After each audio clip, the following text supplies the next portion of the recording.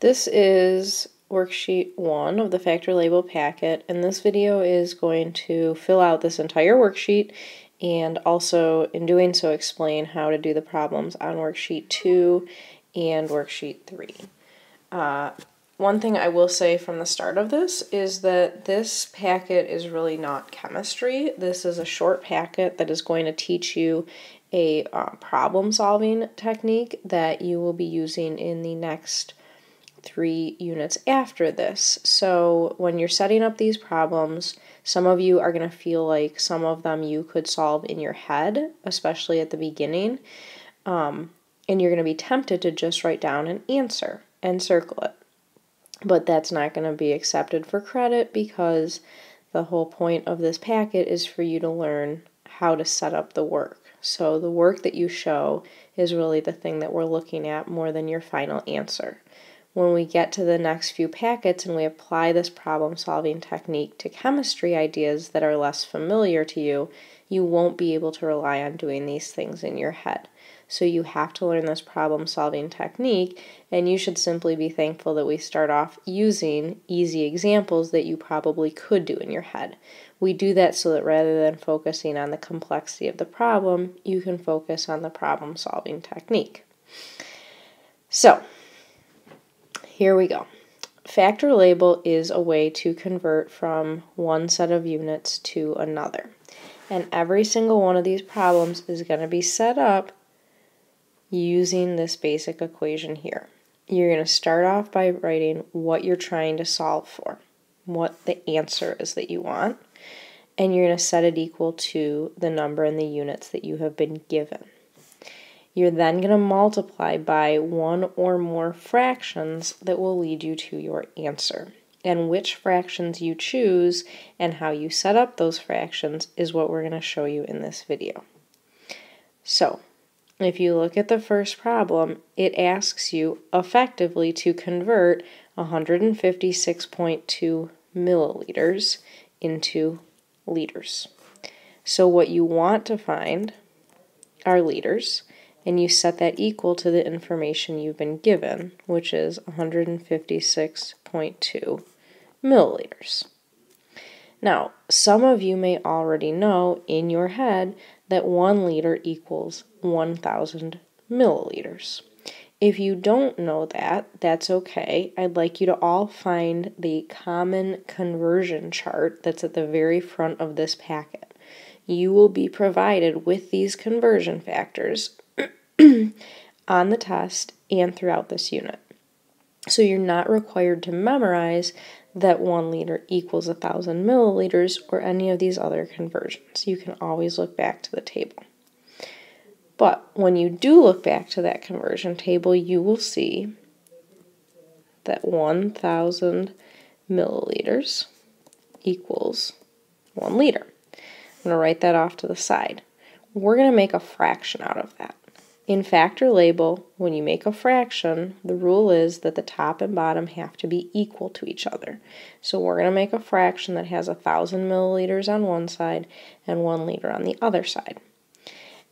And when we set up this fraction, we can almost draw this like a little picket fence. Okay? This is going to keep us organized. Organization is kind of key here. So you're going to notice that the unit you're trying to get rid of in this problem is milliliters, and the unit you're trying to end up in is liters. So when you set up the fraction, you are going to purposely put the 1,000 milliliters on the bottom instead of the 1 liter on the bottom. That leaves you with the 1 liter on the top. Now, why did I tell you to purposely put the 1,000 milliliters on the bottom? It doesn't have to do with the number 1,000, it has to do with the units of milliliters. In this problem-solving technique, if you have the same units on the top of a picket fence as you have on the bottom of a picket fence, you can cancel them out. Not the numbers that go with them, but the units. So when we cancel out milliliters, the only units that we have left are liters. And those are the units that we want to be in to solve for our problem. And so this is when we know it's time to stop and do math. Now, when we do the math, any numbers that are on the top of our picket fence get multiplied. So we do 156.2 times 1.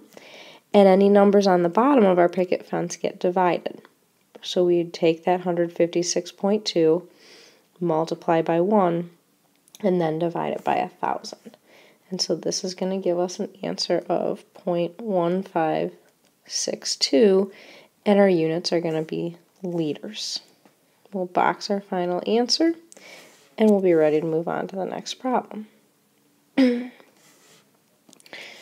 next problem asks us to solve for centimeters if we start off with 9.85 meters. So effectively it's asking us, if I have 9.85 meters, what would that be equal to in centimeters?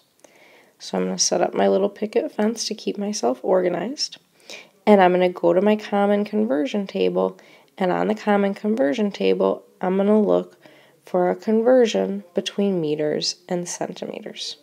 And I'm going to find that 1 meter equals 100 centimeters.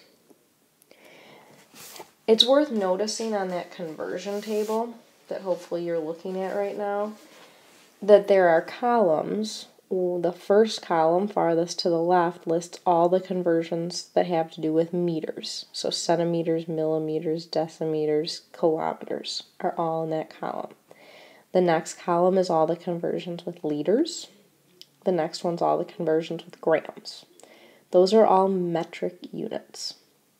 There's a fourth column that has English units. One's primarily used in the United States, feet, inches, miles, gallons, quarts, pounds.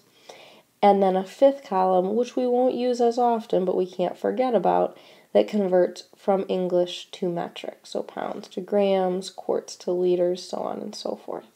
If you take time to look at the organization of the table, it'll make it easier to navigate for the rest of the unit. So, back to our problem at hand, I have 1 meter and 100 centimeters. And the way I determine which I'm going to put on the bottom of my fraction is by looking to see that I'm trying to cancel out meters. I don't want my final answer in meters. I instead want my final answer in centimeters. So because of that, I'm going to choose to put the 1 meter on the bottom of the fraction and the 100 centimeters on the top. Now that I have meters on the top and bottom of my picket fence, I can cancel out meters, but not the numbers that go with them, which means that the only units I have not canceled out are centimeters, and that's what I want my answer to be in, and so I know it's time to solve my problem. Numbers across the top get multiplied. 9.85 times 100, and then divided by 1. And so that gives us a final answer of 985 with units of centimeters, and I box my final answer. So in summary, a key point of this problem solving technique is that if I want to cancel out a unit that's on the top of my picket fence, I need to multiply by a fraction, and that fraction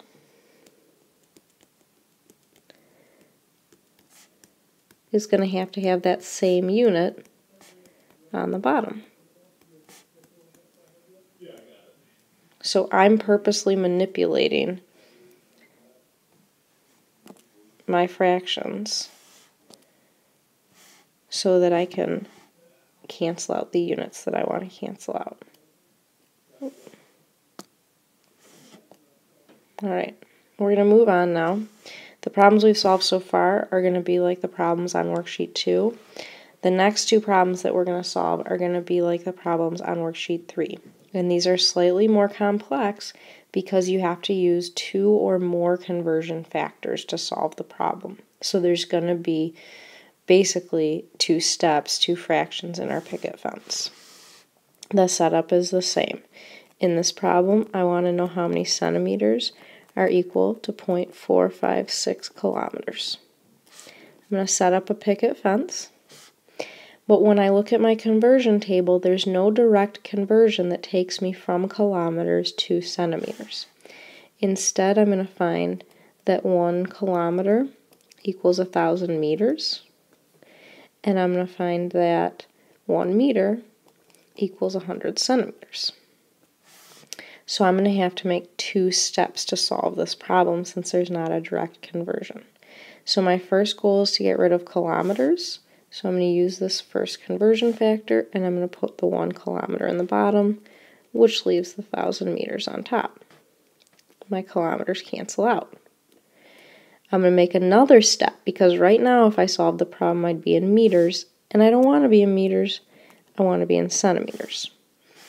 So for my next conversion, I'm going to use this one here, and the 1 meter is going to go on the bottom, leaving the 100 centimeters on the top, and I chose to do it that way because then I have meters on top and bottom, and they cancel out. Now the only units not canceled out are centimeters, and that's what I want to solve for, so I know it's time to do my math. 0.456 times 1,000 times 100. I could divide twice by 1 since they're on the bottom, but that's not going to change my final answer because it's just dividing by 1, and so my final answer is 45,600 centimeters, and I box my final answer. Last problem. This one wants to know how many seconds are equal to 3 days. So if I'm on vacation for 3 days, how many seconds was I on vacation for? So this is going to be a couple of steps here. In one day, there are 24 hours. That cancels out my days. Now I need to cancel out hours. So in 1 hour, there are 60 minutes. That cancels out hours. Now I need to cancel out minutes. In 1 minute, there are 60 seconds.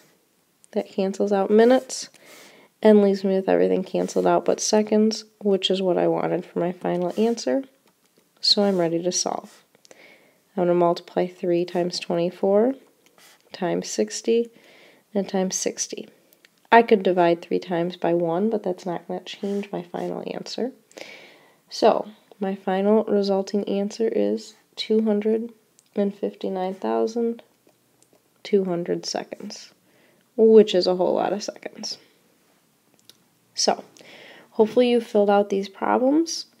We're going to practice them on worksheet 2 and 3 in class.